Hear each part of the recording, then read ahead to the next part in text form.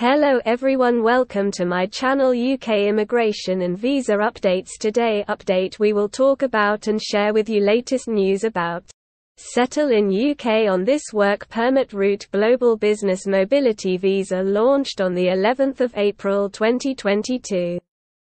The Global Business Mobility route has 5 subcategories of visas designed for different types of workers.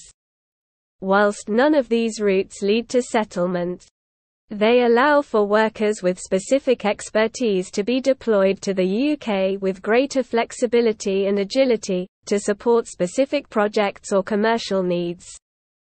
The Senior or Specialist Worker Visa replaces the ICT visa, allowing senior and specialist workers to move swiftly and with ease between the UK and international offices. Candidates have to currently be working for the sponsor overseas and have worked outside the UK for the sponsor for a continuous period of at least 12 months unless classed as a high earner.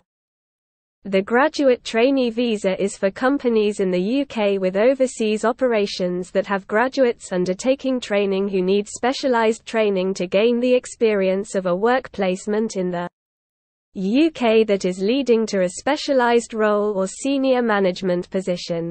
This route can help enhance overseas companies' existing graduate trainee programs by allowing their trainees to gain experience within UK operations, enhancing relations between overseas operations. The UK Expansion Worker Visa has replaced the Sole Representative Business Visa, allowing overseas companies to deploy multiple representatives to the UK to establish and expand UK-based operations.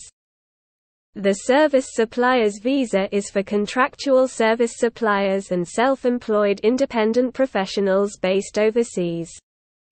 This route will be useful when companies are engaging specialist contractors in highly niche areas or on project-specific requirements.